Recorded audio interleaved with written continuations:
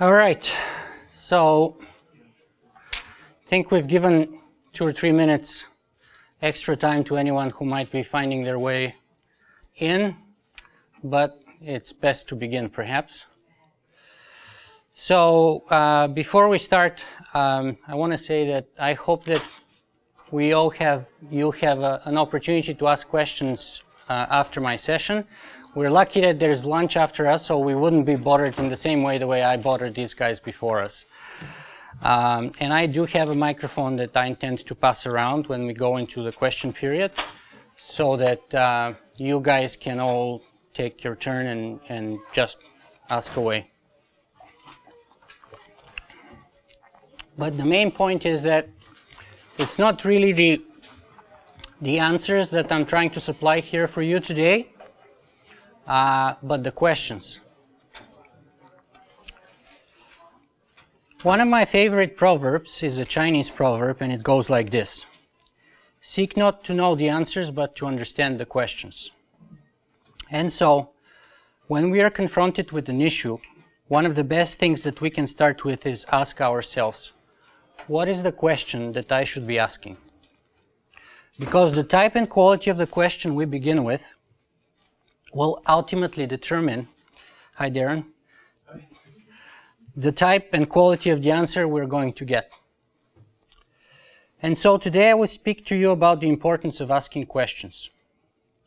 There are many questions that I will bring to your attention today, but perhaps the most important one that we will have to face, both as a civilization and as individuals, is one of the oldest questions that has been around for thousands of years. And we still have failed to provide an answer that satisfies at least the majority of us. And the question is, what is human? And so this presentation will not be about podcasting. Last year my presentation was about the 15 most fundamental tips that I could give you for starting and eventually becoming a successful podcaster. I shared how I passed over 500,000 views and got for 10 weeks in NASA at their bill, NASA's Ames campus in Mountain View in California, and how I got to meet amazing people in person such as Ray Kurzweil, Peter Diamandis, astronaut Dan Barry, the people who send up the Mars rovers, and I got to visit amazing cutting-edge technological companies such as Google, Facebook, and Tesla, among many, many others. This year, I could have told you how my Singularity One-on-One podcast passed 1 million downloads. But the principles that I use and I continue to use to this day are the same. So going from 500,000 in 3 years and then doubling in 12 months to 1 million required nothing more than some momentum that I have gathered before and the application of the very same fundamentals. So let me say this again, this presentation will not be about podcasting. If you do want to find my tips and hear my personal podcasting story, you can go to SingularityWeblog.com and simply search for Podcamp Toronto. Then you will find the video, the audio, and the text of last year's presentation. It's all there. Also, as you can see, my friend Josh from joshgloverphotography.com is recording today's session. So you don't need to take any notes, but just sit down and relax. Give me a week or two, and I promise I would have the video, the audio, and the full text with hyperlinks online so that you can go and use it as a reference anytime you'd like. Finally, feel free to also come up with questions because I will leave time, or I hope I will leave time for a brief Q&A in the end. Because you see, I believe that asking good questions is actually one of the most important and most fundamental skills that any intelligent being can acquire.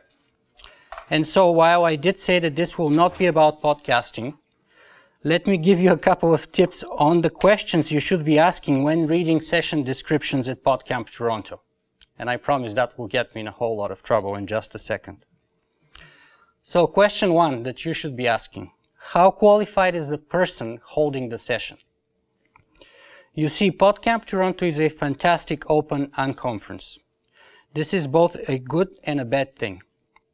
It is good because given its low barrier to entry, anyone can take the stand and hold a session. So I don't care who you are, what you do, or what your topic is.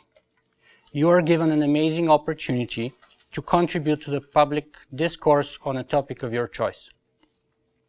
The bad thing is, though, that again, given its low barrier to entry, anyone can hold a session. And thus, in the past years, the quality of those sessions has varied widely, from amazingly mind-blowing professional sessions to dismal, like absolutely horrible, as I'm sure there are a few of them running right now.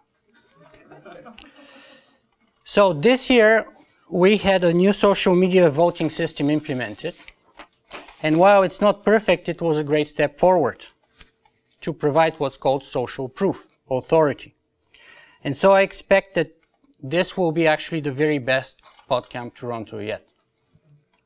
Still, it helps to ask yourself, again, how qualified is the person holding the session?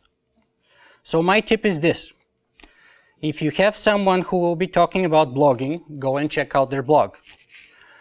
So from the get-go, unless your name is Seth Godin, and you see a blog hosted on a wholesale domain platform such as Blogger, Typepad, or WordPress.com, then that person likely has no idea about blogging. Other signs confirming that conclusions include, but are not limited to, low or no social sharing, low or no comments, lack of unique branding and design. Question number 2, what is the metrics and how accurate it is in measuring their expertise? If the person is talking about YouTube or video production, go check out their channel and look at their videos. If you see only low quality videos, no traffic, no comments and so on, I would recommend you're better off skipping that session. If the person claims to be a social media guru, as a few of my colleagues do, go look at their social media account on their Podcamp Toronto session. If there is no or only one, their own tweet, most likely they're not social media experts, so don't bother going. Last year, someone was giving tips about blogging, and they said that they had 30,000 hits for the previous past years. My tip here is to be skeptical, ask questions, and dig deeper. So let's take this example. First of all, what is a hit? In most cases, a hit is either a page view or a visit. So I go load up my own blog on my own computer, and this will give me 1 hit. If you click the refresh button, this will give me usually 2 hits, and so on. Thus, just one among several better ways to estimate traffic will be, for example, how many unique visitors per month your blog gets, rather than mere hits. This way you get a more accurate estimate of the audience size and the blogger's authority. So let's do the math together. With the example I just gave, with the person who was boasting they had 30,000 hits in 5 years. 30,000 divided by 5 years, each year has 365 days, would give you roughly less than 17, quote, hits per day. I already explained what a hit is, so you would see, I hope, that it's not a big deal, that one can get those 17 hits per day just with oneself and a couple of friends. So again, if I were you, I would claim, don't waste your time learning from such, quote, popular bloggers. And so, to recap, today's tip for podcasting, as well as most other things in life, is be skeptical, ask questions, measure, and dig deeper. Okay, let's move on to the main question here today. Peering into our future's black hole. Artificial intelligence, transhumanism, and the end of humanity. In my session description, I promised to share my answers to 5 fundamental questions. So let's go. Number 1, what are the most important technological trends today? Since we can spend the whole day discussing just this topic, and we only have 45 minutes, and I'm hoping to get to questions 2, 3, 4, and 5, I would start by giving you what I believe is by far the very most important trend and that's called exponential growth. This is also the easiest trend and the hardest at the same time. It is easy because unless you have been living in a cave somewhere for the last 50 years, you already know that the world is changing faster than ever before. Not only that, but the change that we can clearly see ourselves, I believe, is speeding up and accelerating in its own right. I believe this is more or less obvious and easy to see for everyone here. But exponential growth is very hard to grasp because our brains have evolved to make linear rather than exponential projections. And so, to help us grasp it better, let me use an ancient Indian chess legend as an example. The legend calls that the tradition of serving pai pao sam, which is, I'm told, rice pudding, which is being served in Hindu temples, originates after a game of chess between an ancient Indian king and Lord Krishna himself. So the king was a big chess enthusiast and had the habit of challenging wise visitors to a game of chess. One day a traveling guru was challenged by the king, and to motivate him, the king promised him any reward that the sage could ask for if the king gets defeated. Now the guru asked for a single grain of rice in the following manner. 1 grain of rice placed on the first square of the chessboard, and then doubled every square afterwards. So 1, 2, 4, and so on. And the king accepted. They played the game, and the king, of course, lost. So, having lost the game, the king, being a man of his word, ordered a bag of rice to be brought to the chessboard. Then he started placing rice grains according to the arrangement. 1 rice grain on the first, 2 on the second, 4 on the third, 8 on the next one, 16, 32, 64, 120, 128, 512, 1024, and so on. And quickly realized that he couldn't pay his debt. Because following the exponential growth of that rice payment, on the 20th square, the king would have had to put 1 million grains of rice. On the 40th square, the king would have had to put 1 billion grains of rice. And finally, on the 64th square, the king would have had to put 18 billion trillion grains of rice, which is equal to about 210 billion tons of rice, and is allegedly sufficient to cover the whole territory of India with a meter-thick layer of rice. At 10 grains of rice per square inch, the above amount requires rice fields covering twice the surface area of the earth, oceans included. So it was at this point that the Lord Krishna revealed himself, his true identity, to the king, and told him that he doesn't have to pay his debt immediately, but he can try to do so over time. And ever since that day, when you go to a Hindu temple, you bring rice to try and pay that debt that's been sitting there for thousands of years. Now, I hope you agree with me that this is an interesting and powerful story that helps us understand exponentials. But some of you may point out that it is a myth, it's a legend, it's not real. Well, let us look at the best known example of exponential growth from the world of technology today, and that's Moore's Law. Moore's Law is named after Gordon Moore, the co-founder and former chairman of the Intel Corporation. It was published in 1965, and simply put, it states that the number of transistors that can be placed on an integrated circuit for the same price will double every 18 to 24 months. And we already know that, right? We know that computers are obsolete the moment you buy them, and that the next computer will be at least twice faster for the same price. But today, everything is a computer. Your phone, your tablet, your camera, your car, even your toothbrush. And so we all have come to expect that the next generation of almost any product we buy is at least twice better than the previous generation. Thus, in a universe going digital where everything becomes information, we're increasingly able to manipulate and mold that information. And as far as the digital universe is concerned, we are gods. We can do whatever we want, but we have to remember that what used to be material is now digital. Take books and music records. They used to be material objects, but now they have dematerialized and have gone digital. The thing is that this is only the beginning. Everything is becoming information today, including people, including you and me. Take biology. Biology used to be analog.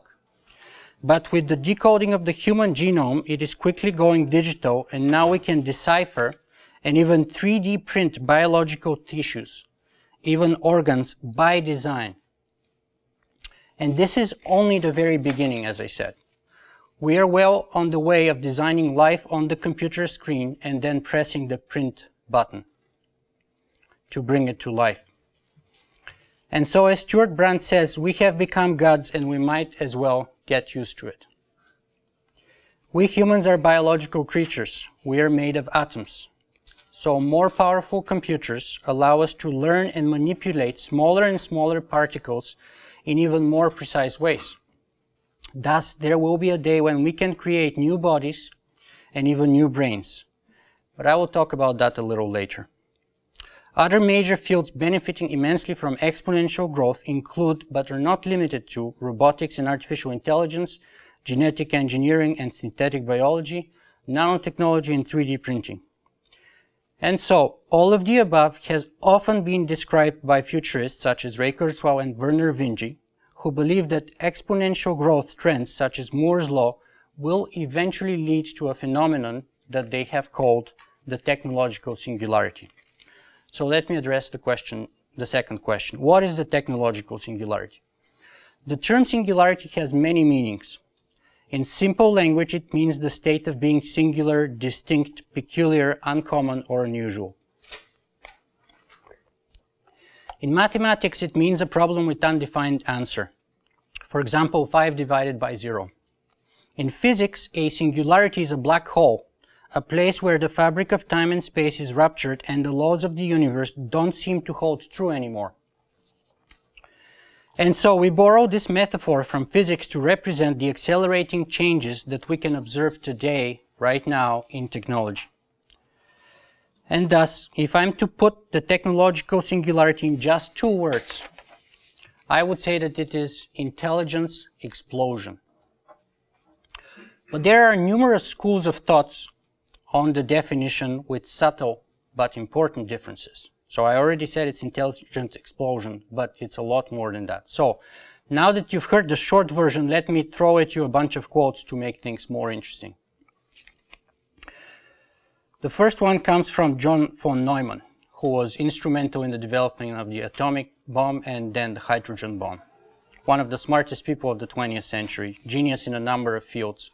He said, "The ever-accelerating progress of technology gives the appearance of approaching some essential singularity in the history of the race, beyond which human affairs as we know them could not continue."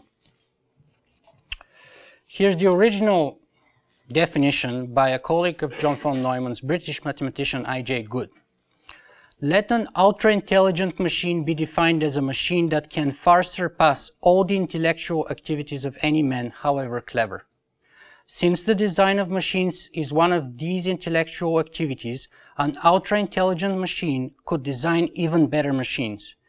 There would then unquestionably be an intelligence explosion, and the intelligence of men would be left far behind. Thus, the first ultra-intelligent machine is the last invention that men need ever make." Another quote coming from a now classic NASA paper by Werner Vinge. "Within 30 years, we will have the technological means to create superhuman intelligence." He wrote that in 1993, and he still stands by his timeline today. "Shortly after the human era will be ended, I think it's fair to call this event a singularity. It's a point where our models must be discarded and a new reality rules. As we move closer and closer to this point, it will loom vaster and vaster over human affairs till the notion becomes a commonplace.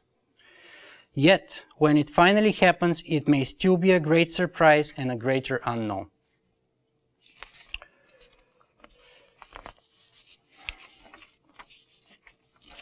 A future period during which the pace of technological change will be so rapid, its impact so deep, that human life will be irreversibly transformed, Although neither utopian nor dystopian, this epoch will transform the concepts that we rely on to give meaning to our lives, from our business models to the cycle of human life, including death itself. This is Ray Kurzweil's definition. Kevin Kelly, co-founder of Wired magazine, said, "Singularity is the point at which all the change in the past million years will be superseded by the change in the next 5 minutes." A blog reader of mine who sent me this definition of his that I like very much. "The technological singularity is when our creations surpass us in our understanding of them versus their understanding of us, rendering us obsolete in the process." So the questions that I would ask here, that I'm asking here are, what happens to us when we stop being the smartest entities on the planet? What happens when your toothbrush is smarter, not only than you and me, but it's smarter than all of us, all of humanity put together? And so, while we're pondering this issue, let's move on to question number 3. What is transhumanism? Transhumanism is both misunderstood and feared. Francis Fukuyama famously called it the most dangerous idea. Put simply, transhumanism is the belief that technology can allow us to improve, enhance, and overcome the limits of our biology. More specifically, transhumanists believe that by merging man and machine via biotech, molecular nanotech, and artificial intelligence, one day science will yield humans that have increased cognitive capabilities, are physically stronger, emotionally more stable, and have indefinite lifespans. This path, they say, will eventually lead to a post-human, intelligent, augmented beings, far superior to men, a near embodiment of God.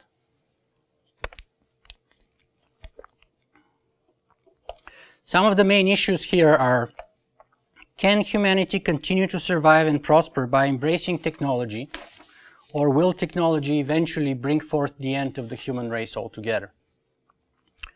Will humanity get polarized into neo-Luddite technophobes and transhumanist technophiles?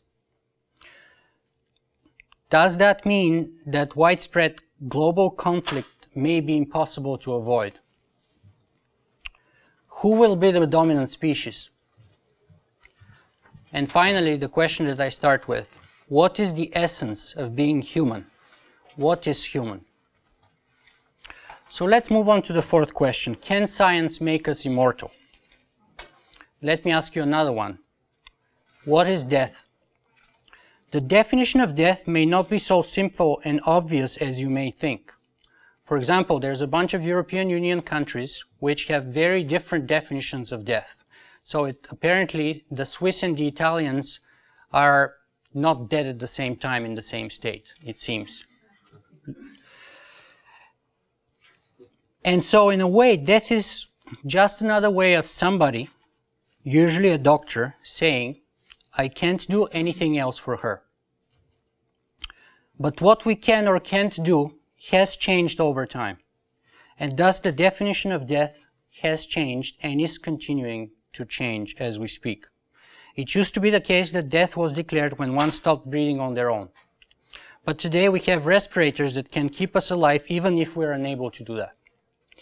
It used to be the case that death was declared when one stopped having a pulse, that is, perceivable heart rate.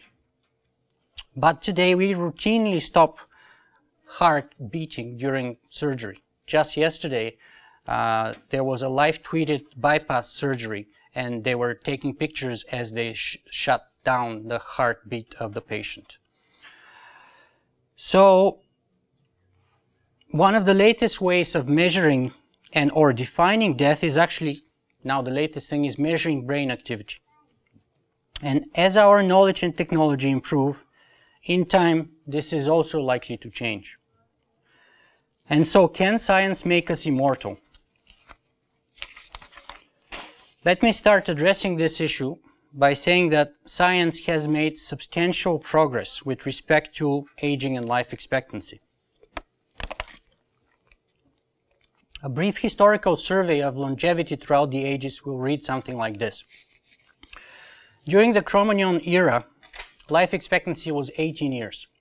So basically in biology, and we were very much tight with biology at that period of our evolution, it's all about procreation. As soon as you procreate, next generation, you're ready to die. And people didn't on average make it over 18 years of age.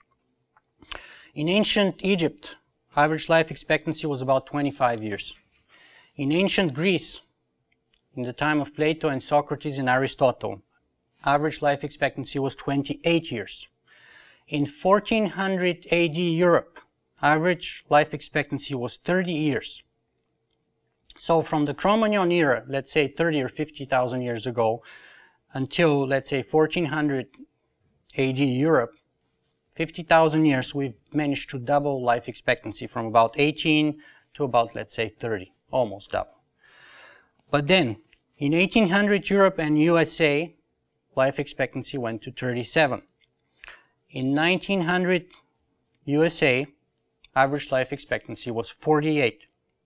And so when around 1900 Social Security was introduced at 65 in the United States, one of the reasons was because introducing it wouldn't cost much money to the Treasury.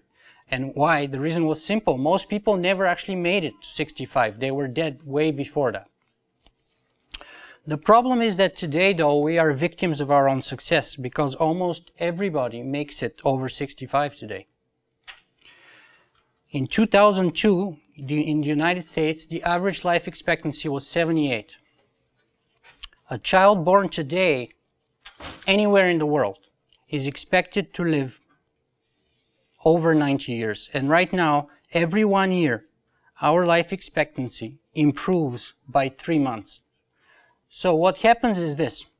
This year, let's say my life expectancy is, let's say, for brevity's sake, 90 years.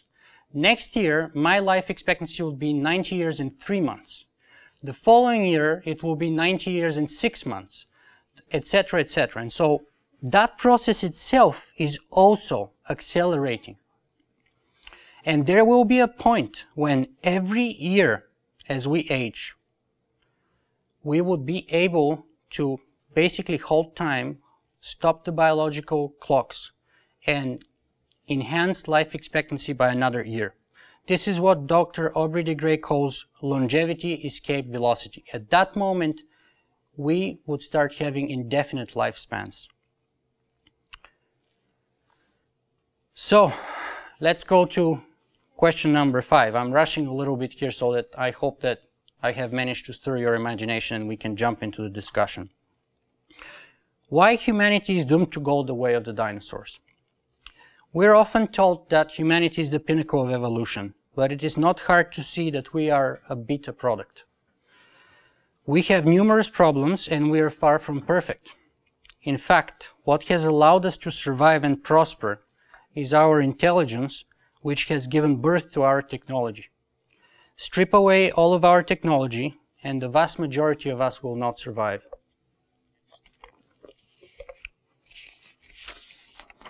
Moreover, evolution never stops. So there was a time when dinosaurs ruled the earth, but it is always bound to happen. Things change. And what previously was a niche organism, namely mammals, took over and flourished while dinosaurs went extinct. Well, evolution is also accelerating. It took perhaps 10 billion years to form the galaxies in our planet. It took another couple billion years before we had the first simple single-cell life forms. Then it took hundreds of millions of years to get plants and eventually dinosaurs. Hominoids have been around for perhaps something like 6 or 7 million years. And then Homo sapiens have been around for about 50, maybe 200,000-300,000 years. And so everything is accelerating, but also everything is changing. And today the fastest pace of evolution is one we can observe in technology. Thus technology is supplanting biological evolution, and technological creatures are likely to replace biological ones, just like mammals replaced dinosaurs. In fact, This has already happened because, as I pointed before, our civilization is a technological one and it cannot survive without its technology. And so I hope that by now you would see that in the long run it is inevitable that humanity as we know it is doomed to go the way of the dinosaur. As we saw, evolution doesn't stop. And despite of what we are being told, we are not unique in any way. And just like all species before us, Homo sapiens will eventually go extinct. However, this does not have to be necessarily bad news. For as long as humanity evolves and there is continuity between what we are today and what we have to become to survive and prosper, there is hope. In fact, this, as Ray Kurzweil claims, is the very essence of what makes us human, our ability to evolve and transcend. And so this is the choice: evolve and transcend our biological limitations or go extinct.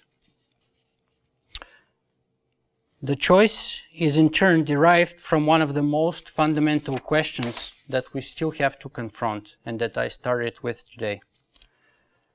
What is human?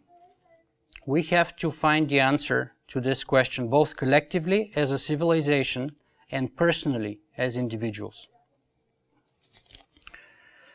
This session was not meant to provide definitive answers, but rather to set the stage and ask some questions in an attempt to generate discussion, to provoke thought and stir your imagination. My goal here was to spark a conversation about the impact of technology, exponential growth, and artificial intelligence. My name is Nick, or Nicola. My blog is SingularityWeblog.com, and my blogging alias is Socrates, the man with the questions. Today I have tried to share with you my journey to discover who I am as a being, who we are as a species, and most of all, how does technology change the meaning of both the above questions and answers. And so now I would like to invite you to join me in this journey and start asking your own questions. Let us open the Q&A session.